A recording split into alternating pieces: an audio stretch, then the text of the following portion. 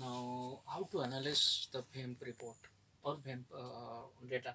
See, you are getting like this. So, this to this portion is called latency that we know from ABR. For example, it is 13 millisecond, and again this portion to this portion is latency. Say, for example, it is 20 millisecond. But here we are less bother about latency. We are more bother about amplitude. Minded for interpretation. So amplitude is P1 minus N1.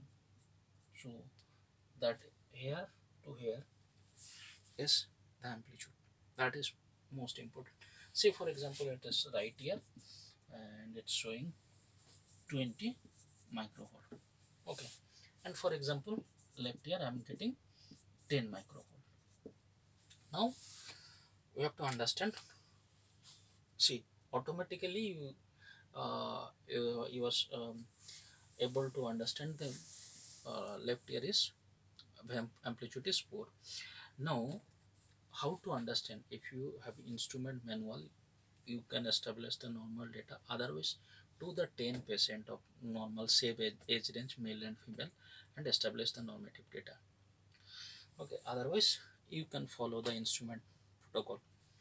Now for example 20 is normal. That means I have a that patient having problem in left ear. Okay, so it's as simple as that. From this result you can interpret it the patient having problem in left ear, but at the same time you have to compare the VEMP result between both the ears. We call it as asymmetrical